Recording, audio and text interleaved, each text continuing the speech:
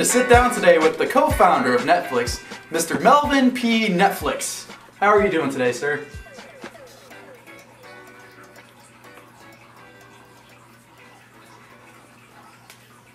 Now, Mr. P. Netflix, what caused you to make Netflix? Well, initially I had the idea based on my own childhood experiences. You see, when I was a boy, we didn't have any of this fancy media streaming. No, sir, we would go downtown to the local Blockbuster and would toil for hours just to find a decent movie. Now, from my understandings, Netflix offers the instant streaming monthly for about $8 a month, right? Don't you think that's a little high?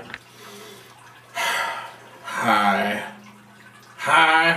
Boy, let me tell you the definition of high.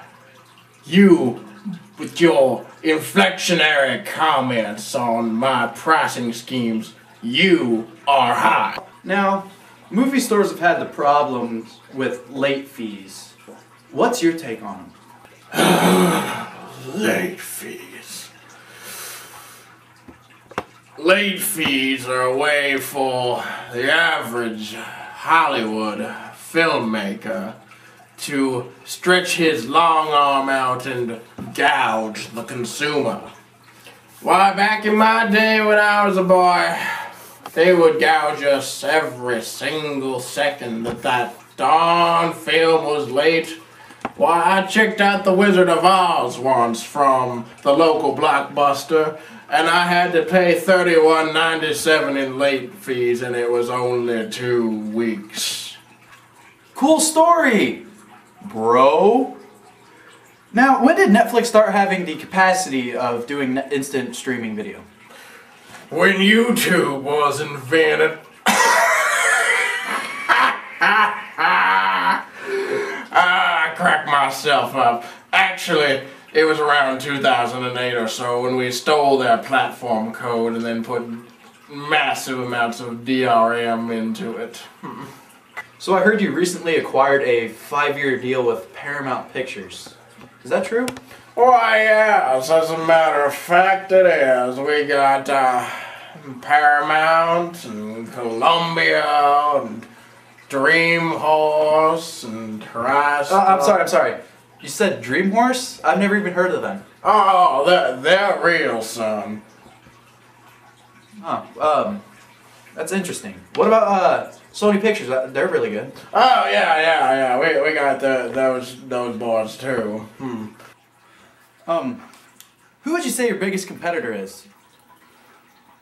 Competition is rather unbecoming in this industry, my good sir, but if I had to name a few wannabes off the top of my head, I would probably have to say those infernal red boxers. And, perhaps, well, I can't really think of anything, but I'm sure if they even become the smallest bit significant, their name will come up. Now, sir, what about Blockbuster? I understand they're one of your biggest competitors out there. Blockbuster, they ain't just nothing but a hound dog. They ain't got any ears left in them. They're just old carcasses ready for the vultures to pick upon. They ain't got no story to them, son. They've been the bane of my existence since childhood. Now, from what I understand, it seems like most of the Blockbuster stores are starting to go out of business because of your immensely powerful creation. Now, what do you think of that?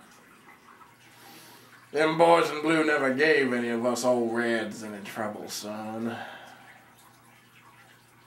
Well, Mr. P. Netflix, thank you for that awesome interview. It was very informative and insightful. So, thank you.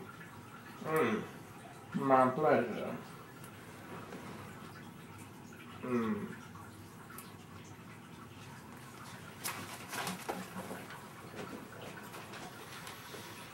Sweet Jesus, I can leave this horrible place now.